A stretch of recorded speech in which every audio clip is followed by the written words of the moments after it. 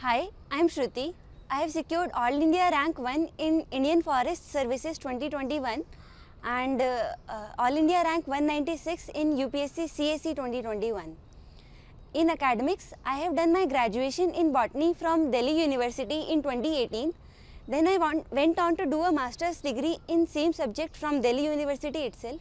It was during my master's that I began appearing for UPSC Civil Services examination, and this was my third consecutive attempt.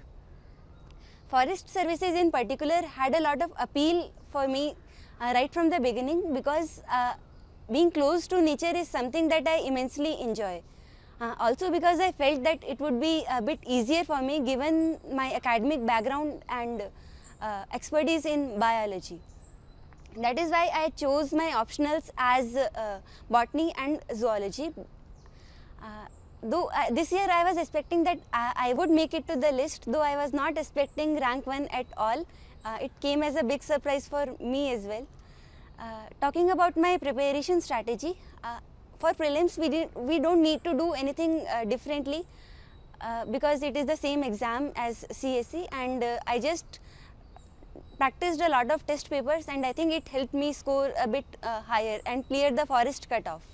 For mains, we have to focus a lot on our optionals.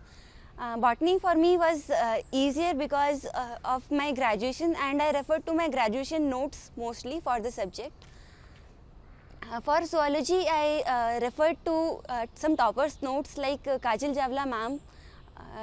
She got rank 28 around 2 years ago, and I also referred to certain books like Pranav Mishra's Pathfinder that I was also studying for NET JRF exam that I was preparing for side by side. And there is an important paper of English in mains exam. There I read Wren and Martin, and I think it helped me a lot with the grammar section in particular. For interview, we have to prepare separately for forest because it is much more technical than the civil services personality test. For that, I read about the legal and technical aspects of forestry. I took certain classes from interview guidance program of SHANKAR IAS as well, and talked to Kartikeyan sir, which helped me a lot in clearing certain doubts regarding these services. I would like to thank my family, my parents and my parents-in-laws, both sets, for all their blessings and constant support. My family has been my pillar of strength. I would also extend my gratitude to my mentors, to all the teachers who have helped me in various stages of UPSC journey so far.